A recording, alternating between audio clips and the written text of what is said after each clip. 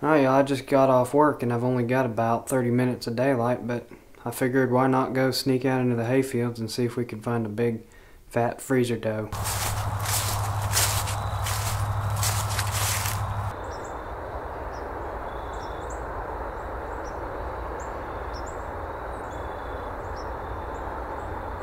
Oh, we got a little buck bedded down already.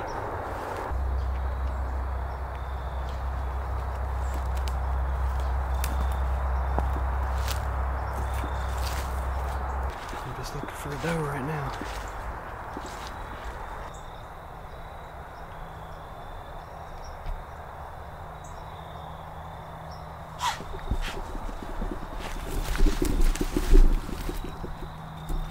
There goes the buck.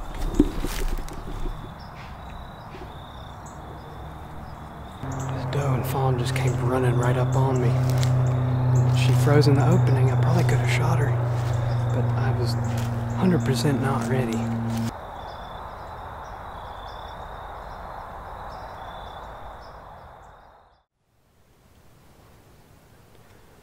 Alright, well, I got in here late. I had a little bit of a mess up getting everything set up. But here I am. Deer were already moving. I bumped one that was right in here. Didn't blow at me, just ran off, which is good. But maybe we'll see some deer. The rut should be picking up good now. Hopefully we'll see a buck or two cruising, maybe even pushing some does. It's in the upper 20s this morning.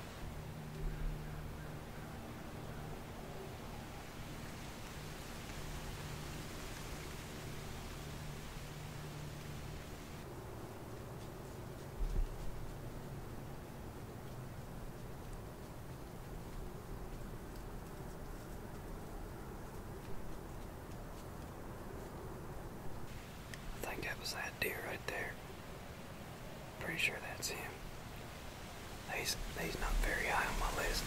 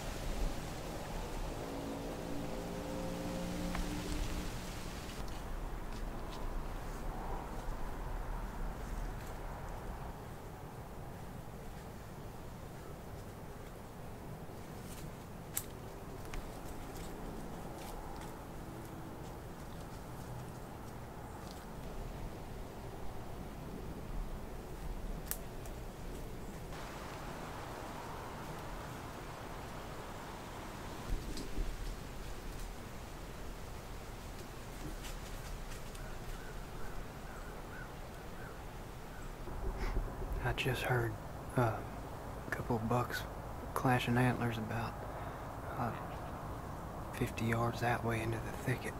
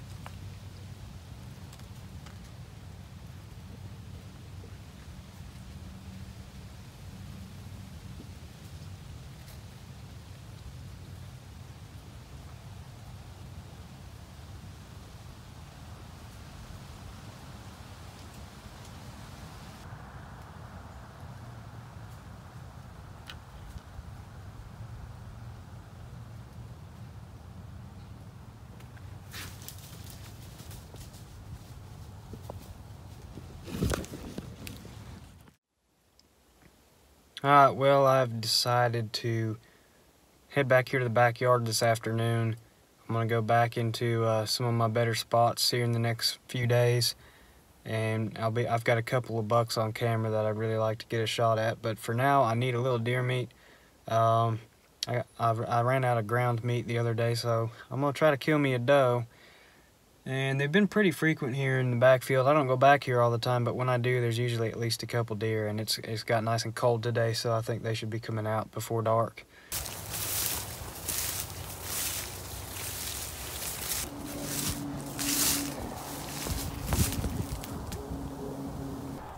Well, this sure does have a good view up here.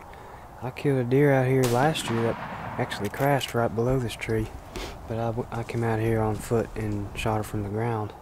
It'll be a nice afternoon. Maybe we'll see a little bit of blood on the ground.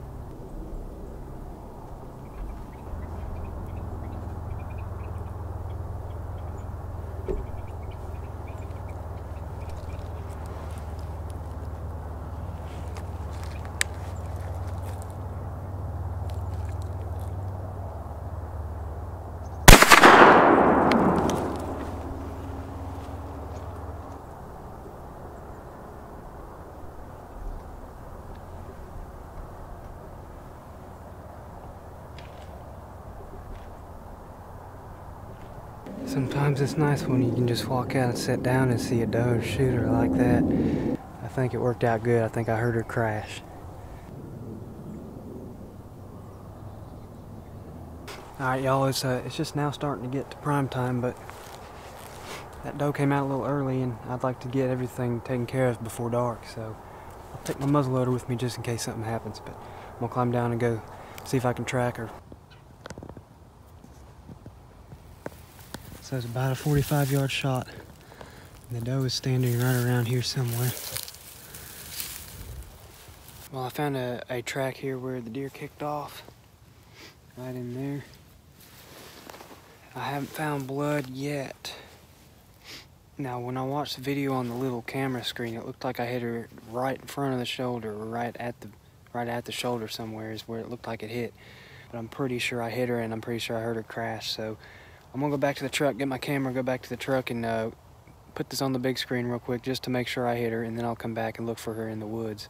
Alright y'all, I'm here looking at it on the big screen. Alright, so I'm gonna do frame by frame here.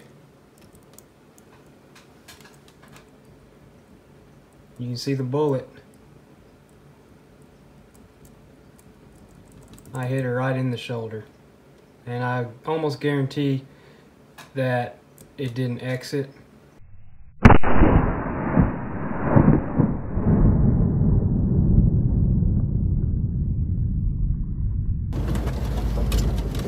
Alright, so I'm going to take a guess where she went in the woods down here, and then I'm just going to go start walking. So she was standing facing that way. I shot her, she turned and came back this way. And I did not see her enter the woods because of these trees. So she went up somewhere in here. Wait a second. Oh yeah, didn't see that earlier.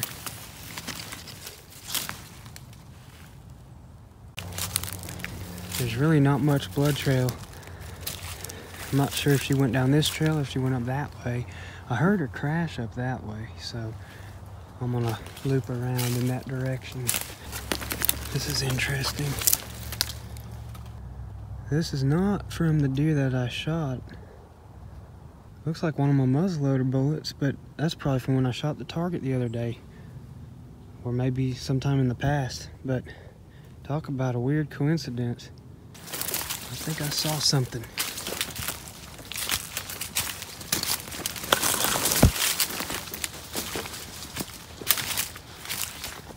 That didn't take long.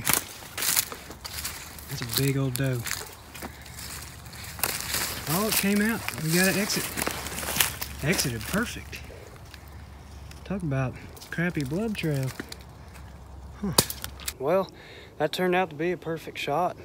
It's like I thought, but for whatever reason didn't leave too much of a blood trail. Definitely did a number on this doe. She's a pretty good sized one. I guess I'll gut her up here in the woods, and then I'll drag her out to the truck, and we can get to butchering and get some fresh doe. There'll be some deer chili in the making here soon, so this one's really gonna be a problem to drag out.